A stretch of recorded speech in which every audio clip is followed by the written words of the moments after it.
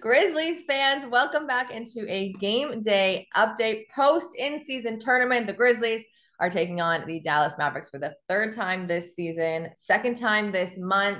Joining me to break this home game down, I'm so excited that they're back in Memphis, is Nick Angstadt. Are you ready for this one? Because it is a lot different than the first game that we broke down. And different than the second one. I mean, there's not been one same Mavs Grizzlies game, and the injury report just continues to either pile up and then unpile up, and then now it's back to piled up, and like I don't know what to make of it. It is, but I guess it is a little similar to the first one that was in Memphis because again tonight, Kyrie Irving will not be playing for the Dallas Mavericks. So Grizzlies home games, Grizzlies fans are not going to be able to see Kyrie. They will see Luka.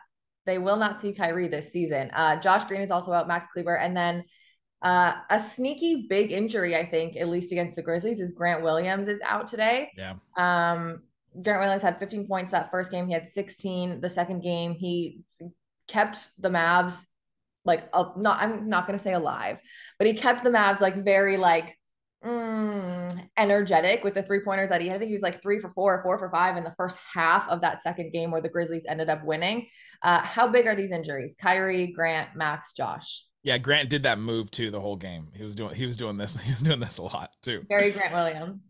Kyrie obviously is the biggest one. I mean, you look at what Kyrie brings to this team, and he's the connecting point with when Luka sits. He's is like their extra juice when Luka doesn't necessarily have it, or even when he does. Like, he keeps the attention off of Luka in some ways. He allows Mavericks to just do a lot of things. His shooting and honestly his defense and his rebounding have kind of been underrated. He had a quote to us at Media Day when we interviewed him. He's like, I want to be considered a 4 in the NBA. And like, he was joking, but I think that he has a value of trying to do some of the extra things, do the little things, and show himself as an unselfish superstar. And so not having Kyrie is definitely a big loss. However, the last time the Mavs and Grizzlies played, it was Kyrie was in and Luka was out, and the Mavs lost. Luka doesn't lose against the Grizzlies. Well, I don't know. We can just start there with that. That's just end this then. I mean, he does it. And so coming out, you're going to say, all right, how can the Grizzlies defend him, and how can the Mavericks take advantage of what Luka can do against the Grizzlies? And I feel like that's it. All right, well, you asked the question. How do the Grizzlies defend Luka? Yeah, there's been he's seen every kind of coverage, right? Like, he's seen every type of strategy that you want to throw at him. He's seen the hard doubles. He's seen the soft doubles. He's seen the, we're going to trap you at half court. He's seen the pressure. He's seen single coverage with like a player coming over to help late. Like, he's seen all the different things that you can do, but the Mavs have to be able to, if they're going to do the hard double thing, if they're going to send 2, Luka has to be able to make the right pass. There's been one game this year where the Mavs struggle with that, and it was against the Bulls. The Bulls have like this really good defense, even though they're not a very good team. Okay, let's talk about Grizzlies offense, because Desmond Bane has had 30 points in both games against the Mavs. He's really good. For the season, he's averaging 46% from the field, a little under 40% from the 3-point line, and it just seems like against Dallas, it all kind of comes together.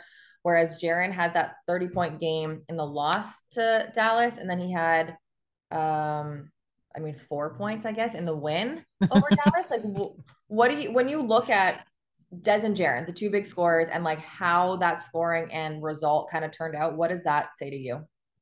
Yeah, it says the Mavs struggle guarding guys like Desmond Bane, the guys that can. I can imagine thinking back to that last Grizzlies Mavs game, just Desmond Bane driving from one wing into the middle of a court, and just like guys trying to chase him down every single time. It just felt like they couldn't keep up with him. It felt like they weren't ready for him. And every single time he scored, it felt like every time he touched the ball, because he just was so good. Derrick Jones Jr., this is going to be his assignment probably, and he's been really good for the Mavericks this year. He's gotten those assignments where he guards the best perimeter player. But the Mavericks, it's kind of like a team collective thing. The same way you guard Luka, like to guard some of the best offensive players in the NBA, it's got to be like a team effort. It can't just be on one player to try and break him down. And so I feel like that's where Desmond Bane succeeded a lot. It's like, all right, I'm going to get past Derrick Jones Jr. with this screen or with this cut or something, and then the Mavs have to pick it up other than that and rotate the right way and get somebody to pick him up. And it just didn't happen last game. I mean, it was brutal to watch that. On the Jaren Jackson, it's actually really great to watch that on our end. It's fair. I forgot where I was for a second. This is not a home game for me. Yeah. And Jaren. But with Grant Williams out, that the Jaren Jackson Jr. piece of it is interesting too, because Derek Lively has been a good defender at the rim, but they've used him more in like defend the paint, be a help defender, not a one-on-one defender of a post scorer. And he struggled with Jaren Jackson Jr. defending that first game. I mean, Jaren Jackson would just drive right by him every time. And he struggled with driving bigs, the Giannis's, the Zions, the Sabonis, and, Jaren Jackson Jr. I think he had like three fouls on Jaren Jackson Jr. just with his drives to the basket. And so that, like the first time that they played. So that's something I'm watching for sure. Okay, let's forget drives for now. I want to talk to you about 3-pointers because Dallas takes the most threes in the league. The Grizzlies take the 6th most, so both top 10 in the league in taking those 3-pointers. The only difference is the Mavs are, I guess they score the 5th most points in the entire league out of all 30 teams. And they shoot the 9th highest percentage. The Grizzlies shoot the 29th highest percentage from 3. Yeesh. Big difference there. Is it like a live or die by the 3 game tonight? Is that what you expect? This is Dallas Mavericks basketball. It's live or die by the 3 like every night. It just feels like it is. 2 years ago, Jason Kidd in I think it was in training camp said, we want to not live or die by the 3. And they did that the entire season last year. So this year he did not say that because I don't think he believes that it can happen, right? They just do. They live and die by the 3. If you can hit their threes, they're unstoppable. They have a player like Tim Hardaway Jr. And if Tim Hardaway Jr. hits like 3 threes, it feels like the Mavs just can't be beat. If Luka hits his 21 points last time he was here. Like Tim Hardaway Jr. always comes into FedEx Forum and like has himself a night. It depends on if his dad is in the stands or not. If Tim Hardaway Sr. is in the audience, he's going to have a big game. If he's not, then it's hit or miss. Okay, it's a very weird thing. The ticket staff people on the phone right now and just make sure to block him. Tell me if Senior is going to be in the audience. They had a game in Detroit that Tim Hardaway Sr. was there, and Tim Hardaway Jr. scored 43 points, and it was like his only 40-point game. And I was like, what are the odds that Tim Hardaway Sr. would, 1, be in the stands in Detroit, and 2, would go off that way? He's not allowed here in the city of Memphis. Yeah. So if you're out there and you see Tim Hardaway Sr., maybe try and stop him from entering the building. Please. We'll see. So Tim Hardaway Jr., and I don't want to talk too much more about him, but again, he had that 21 points when he was here in Memphis. And then he didn't play in that other game. So that's what we're talking about, where like it's a different Dallas roster every time. It's like different people you have to worry about because in that game that the Grizzlies won, it was Derek Jones Jr. who had 16, Grant 16, Kyrie 10. Like it was very evenly split. Whereas that game that they lost, it was like very much like 35, 12, and 12, like Luka. And then Luka had his baby, so he didn't play. It's been all over the place. The Grizzlies, the injury report I didn't even get to. Everyone it's the same as it's been. Derrick Rose is in today. Everyone who's been out is still out. John Morant has 4 more games before he is back. I'm going to end this, Nick, with, because we've already played the Mavs twice, I don't want to do matchups anymore. And I'm going to take the 3-pointer away from you're not allowed to answer.